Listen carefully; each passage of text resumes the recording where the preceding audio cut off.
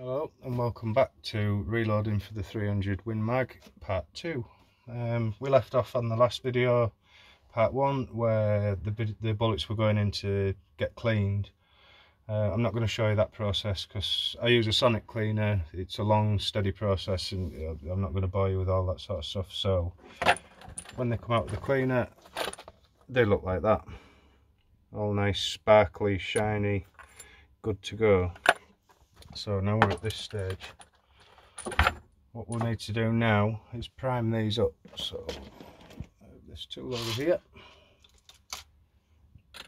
Again, I'll just do 5 cases for you because I don't want to bore you. It's always good just to have a little visual inspection, a quick check that the flash hole's all clear and everything like that. And you're all good to go before you stick a primer in. And they're primed up. Now the primers I'm using are Federal 215 large rifle Magnum primers. I get them from Mid Counties Black Inn in Lichfield. Got most of my stuff from there, to be fair.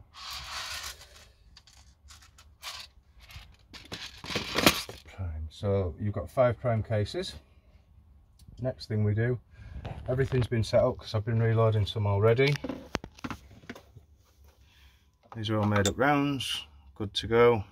I'll just show you how I get them to that stage so they're ready to go to the range. So we've got, I'm using N165 Vitivieri powder. I'm putting 74.2 grains in. I'm using the bullets. These Hornady ELDX 30 cal 212 grainers, and I got these from Daniel Valmont's, and he's got a shop in Sheffield, Valmont's Firearms. Daniel went out of his way to get me these bullets. They are quite hard to get hold of. I've tried 3 or 4 shops.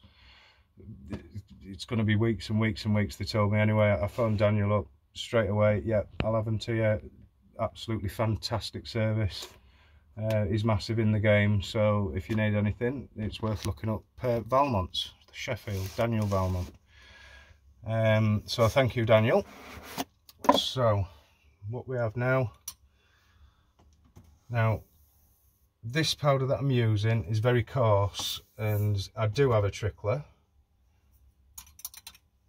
which is here, but it doesn't meter very well. So what I do, just for the Winchester Magnum only, well, and the 50 BMG, I actually put it in manually just with a little dipper and just dribble it in until I get 74.2, 72, no, where are we there? 74.2 grains, sorry. So,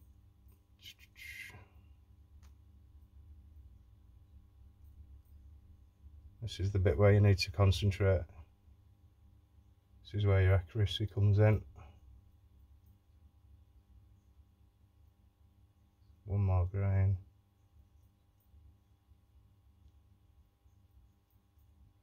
There we have it. Perfectly lined up on the scales. Powder funnel at the ready. Now, a little tip I've found. It could be static, I don't know, but if you just pour that into the top of the funnel now, 9 times out of 10 you get powder stuck around the top of the case. Now when I pour it, I always have a bit of contact with the case whilst holding the funnel. Makes sense to keep it safe and keep hold of it, and then slowly trickle it in just so that it doesn't clog up, because this coarse powder does bung up the funnel. And by holding onto the case, I don't know whether it's static or what, but by holding onto it, it doesn't stick around the top of the case. Now that's that one done. So I'll do these singly. Normally I'll load all 5 up with powder and then put the bullets in, but basically just pop your bullet in the top, put it in this press. We've got the 300 Winchester Magnum Hornady seating, bullet seater, and there you have a made up round. All good to go, all shiny, nice, crisp, ready to go. Do a couple more.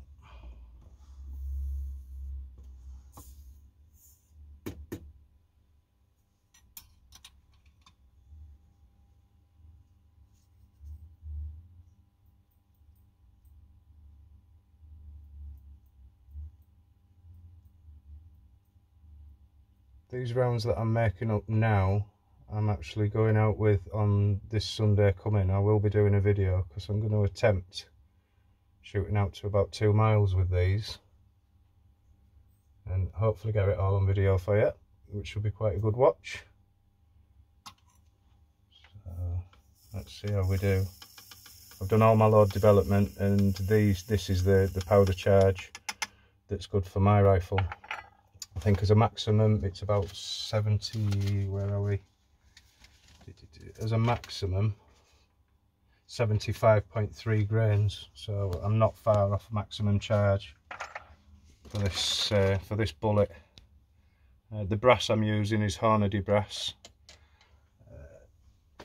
This is a brand new box of them.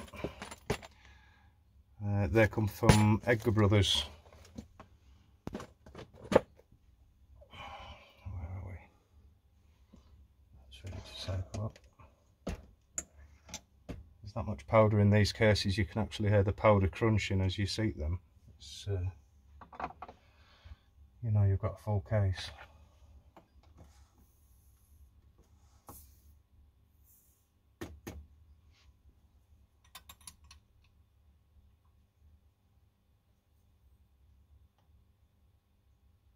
If anybody wants to see the actual cleaning process and what I go through and what I do, then leave a message in the comments, and I'll do a video for you and show you the steps I do. I do have a tumbler, vibratory tumbler, but I'm not that keen on the residue that it leaves on the case. You get covered in a red powder off the media stuff that you use in it, and to be fair, the amount of lube that I use for these sort of cases, it's better putting them in the sonic cleaner because it cuts through the grease easier, and it just makes so much a better job. I'm not bothered about really polished shiny cases like some people, because to be fair, the amount that I actually shoot, you'd be there forever just polishing cases, and I used to do that when I started, but not anymore. Just put them through the sonic cleaner, dry them out, good to go. There's another made up round. Now these bullets are seated just touching the lands of my rifle. Probably a bit too long for most other guns, but my rifles are custom made. We fiddled about with all the dimensions and everything in the shop. It was Darren Hartshorn at Mid Counties Blacking that made it. The man's absolutely fantastic. You put a block of steel in front of him and ask him to make something out of it, and he can. It's absolutely second to none. It's brilliant what he can do. And he's also got a shop full of goodies, so that's another one to look out for, is Mid Counties Blacking. And Darren will go out of his way to do absolutely anything for you. He does me, and quite a few of his customers I know that he's got a very good reputation with. So again, if you need anything, try there.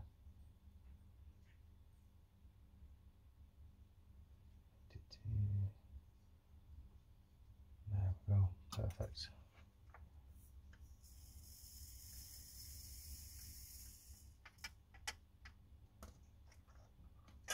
I'll do one more, and that's the 5 bullets that I said that I'd do for you.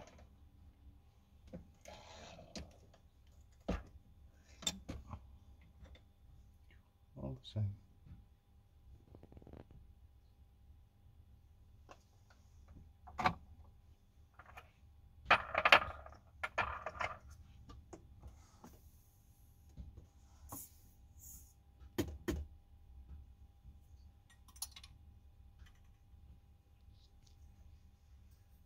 Got quite a few other calibers that I reload for, so I will be doing videos on them as well.